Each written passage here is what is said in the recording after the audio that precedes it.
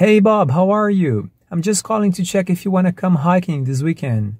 We're going to climb Mount Faloria. Oh, really? You're such a sloth, man. Alright then. Thanks. Talk to you later. Bye-bye. Oh man, I really wanted Bob to come and join me. I wonder how I could possibly win him over. Hello there. Welcome to Duxford Academy. Today we're going to learn the expression, win over. I'm really sad because Bob turned me down. He doesn't want to go hiking with me. And I'm still wondering how I could possibly win him over, convince him, persuade him to join me.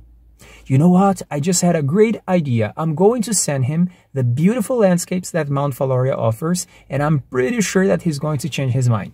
Wait a second.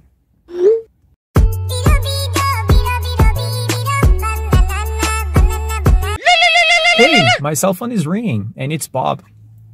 Hi, Bob. Oh, you've changed your mind. Great, fantastic news. It'll be so cool. All right, see you then, mate. Bye-bye, take care.